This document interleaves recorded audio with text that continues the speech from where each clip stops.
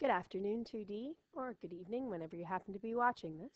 Our topic today is maximum or minimum problems, and our goal, I can set up equations and complete the square for maximum and minimum problems. So we're going to look at some more applications of parabolas, and notice that I have a nice blueprint here. It says that whenever you have a maximum, whenever a question asks for maximum or minimum values, your equation must be in completed square form. Absolutely must be in completed square form for maximum and minimum problems. So, our first example is a product problem where this is more of a math puzzle than something that's actually useful to do, but it says find two numbers whose difference is 8 and whose product is minimum. So there's a couple of keywords here, a difference of 8 and a product that is minimum. As soon as I see that minimum, I know I'm going to have to complete the square. I have to have it in completed square form or I won't get an answer. So let's make a couple let statements. Let one number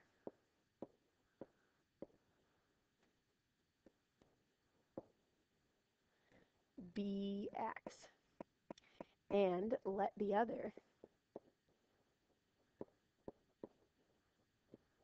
be. Well, if it's a difference of 8, I've got two options. I can say it's x plus 8, or I can say it's x minus 8. That's two ways to find numbers that have a difference of that. It's either 8 higher or 8 lower than the number you're talking about if it has a difference of 8. Let's leave it as x minus 8. And now it says its product is minimum. So I need an equation for the product. And once I have an equation for the product, then I'm going to complete the square so that I can figure out what the maximum product is. Okay? So the equation for the product will be x times x minus 8. And I need to expand it out before I complete the square. So I get x squared minus 8x. And now I'm going to go through the process of completing the square. Brackets around the first two terms. There's only two terms here. Jump down a couple of lines. So we have x, and I know this is going to be minus 4 because I have to take half of that when I go down there. So you take half of it. And now to get what's missing up here, I have to square this. So that's plus 16, and then we have to subtract 16. And now I need the step where I pull this bracket in. I don't want that bracket there. I would like it there because this thing here is the same as this squared bracket down here. However, I can't just pull it in like that.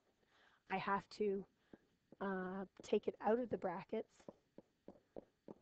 And in this case, I can actually just pull it out of the brackets and get minus 16. If there was some number out in front of here, I'd have to multiply it in. But it's not there, so I can just pull it out. And of course, the minus 16 goes down in the bottom. So what does this tell me? This tells me that the vertex of this parabola is negative 16. So it tells me that the minimum product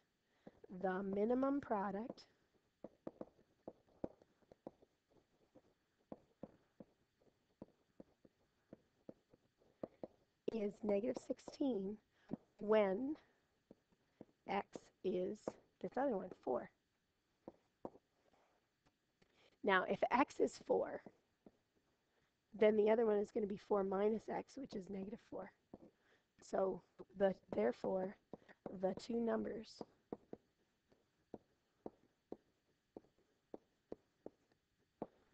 are 4 and negative 4. So those are the two numbers that give us the minimum product. Now, a perimeter problem. A fence is enclosed by 400 meters of fencing. What dimensions should the enclosed space have to maximize the area? So I know I'm going to need an equation for area because that's what I'm maximizing. It says maximize the area, which means that area needs an equation for it. Luckily, I know how to get the equation of an area by using the length and the width of the rectangle. I just have to have an expression for length and width. So let the length be L. Well, if I let the length be L, I know that I have going all the way around this rectangle is 400 meters, which means that going halfway around the rectangle is 200 meters. So L plus W has to equal 200 meters. So therefore W equals 200 minus L. That M was just meters, we don't really need it there. So then we're going to let the width be 200 minus L. Now area equals length times width, and in this case our length is L and our width is 200 minus L. So now we need to expand and complete the square. So this is going to give us 200L minus L squared. And that's not usually the way we see it. We usually see the L squared first, so I'm going to rearrange it. Negative L squared plus 200L. We can just rearrange it as long as we leave the same signs in front of it. So now I'm going to put brackets around the first two terms and divide out the coefficient of L squared, which in this case is just 1. So I'm going to take that negative 1 out, and I get L squared minus, remember, got to get it out of both of them, 200L, and there's nothing to put on the end there. So now I'm going to jump down a couple of steps, minus out there, L squared, oops, not L squared, just L. This bracket, if this is going to be the middle term of this squared bracket, that means that I'm missing a minus 100. And then I have to square this to get what's missing out of here, which is going to be plus 10,000. And of course I have to subtract 10,000 again. Now I have to pull that 10,000 out of the brackets, but that negative outside is going to have an effect on it. What it's going to do is turn that negative 10,000 into a positive 10,000 when I pull it out of the brackets. Remember, this is at like a negative 1, and I have to multiply by that to get it out of the brackets. So it's going to be negative 1 times negative 10,000 is positive 10,000. And then I need positive 10,000 down here. So what does this tell me? This tells me that the vertex of the parabola is at 100, 10,000. And we know that the first value here, our variable is length, and then this is area. So this is length versus area, so this tells me the maximum area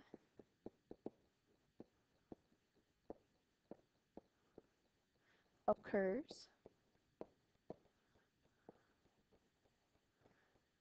when the length is 100 meters.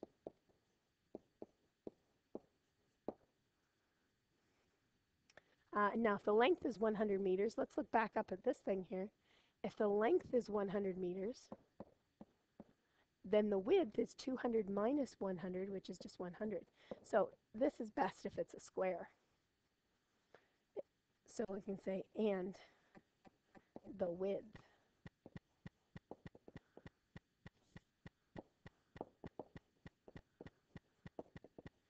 is 100 meters. Now let's make sure we've answered the question. The question said, what dimensions? So it needs to be 100 by 100. It didn't ask us what the largest area was, but we could answer that. This is the maximum area right here. It's 10,000, and it would be in square meters. Now our last question is a revenue problem. It says a farmer grows rutabagas in an 8-hectare field. If he harvests the crop now, he'll get 3 tons of rutabagas per hectare that he can sell for $200 per ton. Each week he waits, his yield will increase by 0.3 tons per hectare, but the price that he gets will drop by $10 per ton. So we've got a couple different things going on here, and we want to maximize the revenue. So notice that we've got this 8-hectare field. doesn't really matter because the same thing's going to happen in every hectare. So we're going to just do this for 1 hectare. And so we've got two things going on. We've got yield, which is 3 tons, and then we're told that the yield will increase by 3 tons. So we've got yield going on here, and we've got price. So here's price, and here's the change in the price, the rate of change in the price. So those things are going to go together and give us, to help us set up an equation. So let's think for a moment. What is his current revenue per hectare? Well, right now, he's got 3 tons per hectare. If he harvests now, he's got 3 tons per hectare, and each of those tons sell for $200 a ton. So 3 times 200 is $600. That's going to be his revenue if he harvests now. So how do we get that in English? We took revenue, we took his yield, that's the word for how much his field is giving him, that's the yield, and we multiplied that by the price. And so revenue is actually yield times price. So the two numbers give us revenue, that give us revenue are changing. The yield changes, and we have this change in yield, and the price changes, and we have this change in price. So now we need to come up with equations for those things. So if I have a yield, right now it's starting at 3 tons. But if we leave it, it's going to go up, which we represent in math as a plus. And it's going to go up by 0.3, the other thing that I changed in green. Right now our yield is the things that I circled in green. But we don't know how many times it's going to go up by 0.3 because we don't know how many weeks he's waiting. So I'm going to use a W because it's going to go up 0.3 every week. So if he waits 1 week, we just go up 0.3. If he waits 2 weeks, he's going to go up 0.6 because I have to multiply it by 2, et cetera, et cetera. Now price right now is starting at $200 for 1 ton. Okay? But it's going to drop. In mathematics, we say drop with a negative sign or minus sign, and it's going to drop by $10 per ton every week. So he's going to drop $10 per ton every week.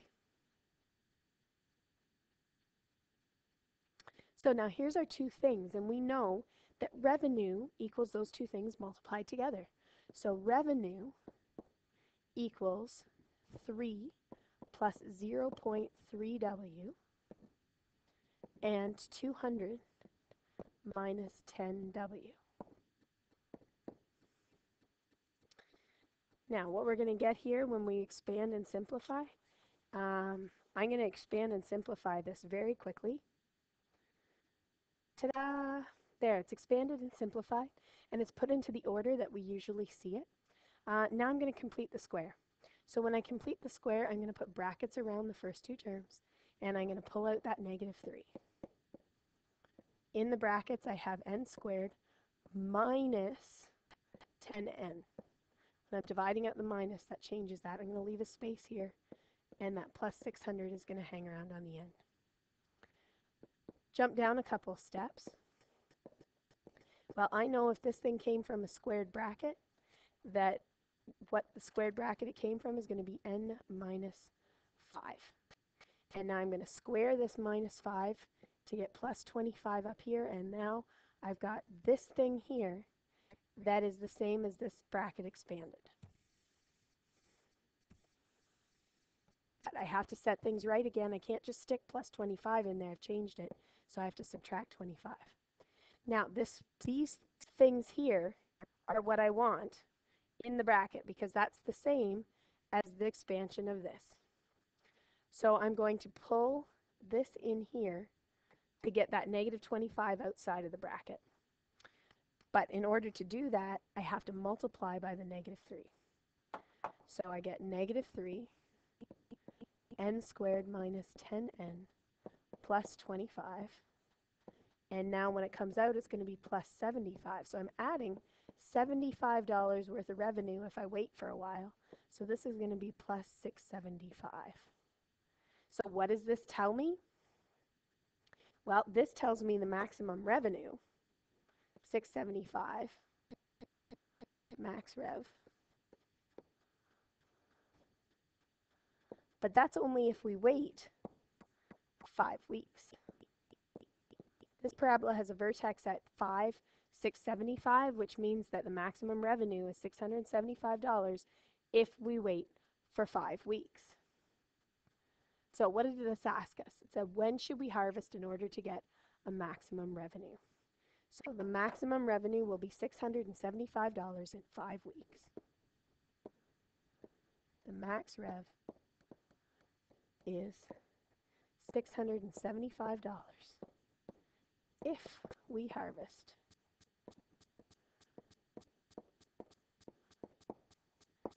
in 5 weeks' time.